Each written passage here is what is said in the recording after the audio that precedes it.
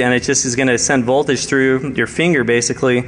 And if you're lying, typically you'll start kind of sweating a little bit on your skin, and so the resistance will go down, so the analog value will go up.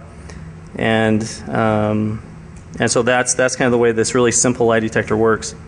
So here's the code for it, really simple. I'm using the analog read pin 2. Then I'm just doing a serial begin. This is just a function that lets me output whatever is happening on the Arduino over serial. I can just do a serial print, which then I do down the void loop. So I do a serial print of whatever I read in through the analog read.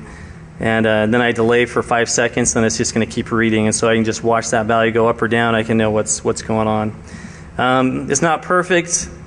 Any emotional response will actually trigger you sweating like this. So if you're mad about what the person's saying or something like that, then you're also going to look like you're lying to these lie detectors.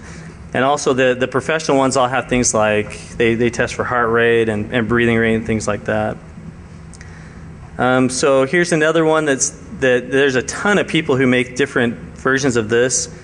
So all you do is take a laser, you put it across a doorway, and then on the other side of the doorway you have a photoresistor that the laser's pointing at. And so when someone goes through that laser, it's going to change the value that's being read on that analog read to that photoresistor, and it's going to show you that someone went through, and you can buzz or do whatever you want to trigger on that person coming through. Here's one that the follower talked about yesterday that he did, which this is one of the first projects that I made as well, actually going off of his plans. So this is based on the AVR project VUSB. So it's a simple circuit. It has just 3 resistors, 2 diodes, and then just the USB connector, and that's it. And you can emulate a HID device. So you can do a keyboard, and then when you plug it into a computer, it's not going to need any drivers. It's just going to work. And it can be modified to be like a joystick or a mouse or a lot of other devices. So security uses for this, there's been a couple other talks. Adrian Crenshaw and Fowler, they talked about this a little bit, doing things like you connect it to a computer, and then when a person comes and logs in, then it can, while they're turned away or something like that, then it can add a user really fast without them noticing. Another use that I thought about using it for was you hook it up to a kiosk, a computer that's in a kiosk mode, and have it just go through all the possible combinations of keys and try to break out of that kiosk mode. Typically in the past, a lot of kiosk modes have special keys that they forget to exclude from being able to get to things in Windows or something like that. But check out Adrian's or followers talk about this as well. They did some good stuff. So here's the schematic. It's, like I said, it's really simple. It's these 3 resistors, 2 diodes, and then the USB connector, and then to the Arduino. And then the code, basically, so you have to disable the built-in timers in the Arduino because USB uses different timing. And then you just connect as a USB device, and you can just start sending keystrokes. So it's super easy to do. The next one that I decided to do is one of the ones I decided to do wasn't next after that one, I guess, but at some point in my life I decided to try to make an RFID emulator. It's actually, part of this was because I wanted to get Chris Paget's that he was supposed to make after last DEFCON, but he never came out with it. So I thought, well, I'll see if I can make my own, see how hard it is. So I wanted to emulate 125 kilohertz RFID tag. I didn't have an oscilloscope or any kind of antenna tuning equipment, and I didn't have any plans to do it. So there was no, here's how to make an RFID emulator with an Arduino or anything like that. There's some similar projects that gave me a lot of help, but there was nothing like right there so I could just take it and use it. And so this is what I ended up coming up with. So this RFID tag spoofer, stupid simple, and Hackaday and Make ended up picking it up and doing stories on it. So all it is just a 10 kilo ohm resistor, transistor, 10 nanofarad capacitor, and then a spool of wire and a spent roll of toilet paper. So, and the code is 20 lines long, so it's really easy to make this thing. So I'll actually demo it here in just a minute, but here's the schematic. So you have, and it didn't take me very long to figure this out either. I think it was like 6 hours or something like that. So these are actually really easy to make. So it has a resistor going to the Arduino pin, then to the base of the transistor, then the emitter and the collector are connected to the coil, and also has that tuning capacitor that goes in between them. And so basically what happens is, I've wrapped this antenna so it's at the right frequency, and so the RFID reader sends out a carrier wave, and my antenna is tuned so that it will respond as basically a high whenever the RFID reader sends out the wave. But then what happens is with this transistor, when I put power to the base, it essentially connects those two ends of the antenna that are connected to the emitter and the collector. And so that detunes that antenna, so it gives it a low signal. So it's really easy to make this thing work. So the code, I'm using pin 9. I just chose a pin. It doesn't matter which one you use. And I said it's going to be an output pin because this is the one I'm going to use to turn on and off the antenna to detune it and tune it. And then I just started out as low. And then, so the way that RFID works, I just got this off of Wikipedia. It uses Manchester encoding. So this just means it has the clock signal, and then it has the data, and they get XOR'd, and that's what you end up sending back. So that way the clock and the data is in one signal back. You don't have to have separate ones when you're sending the data. So here's my main loop of my code. So basically I just define my data that I'm going to be spoofing. So you have to send it a bunch of ones so that it knows that you're a valid RFID tag. You're not something just giving interference or something like that. Then you start sending it the signal, and so in this one I'm just doing all F. So I'm just doing four ones, and then the 0 is parity, and at the very end there's all those zeros, which is the column parity. So it has parity on the rows and the columns. And then I just call this function that I defined called set pin Manchester. And I just give it what the clock is and then what the data is, and then it just does all the XOR stuff, and it then changes the pin. I delay for 256 microseconds, so I'm at 125 kilohertz, and then I just keep repeating. So you just set so here's my Manchester code. So as you can see there, I'm just XORing the clock and the signal to get my man encoded int. And then if that's 1, I know that I should set that pin low, because low is going to be high on the antenna because I'm not joining those two ends, detuning the antenna. Or I set it high, and that detunes the antenna, and then I get my, then it's going to give a low signal. So here I'll really quickly show how this thing works.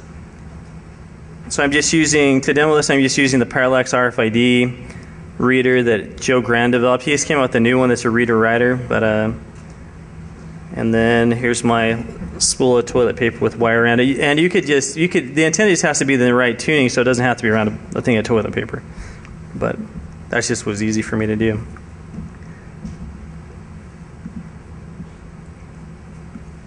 So here's my code, and then let's see.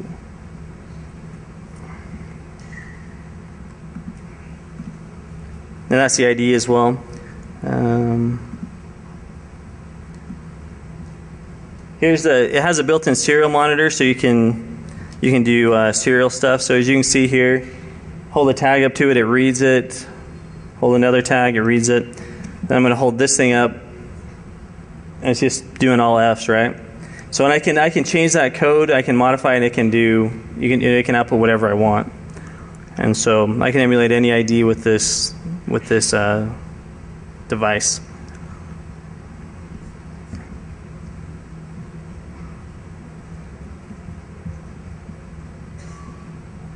Goes off.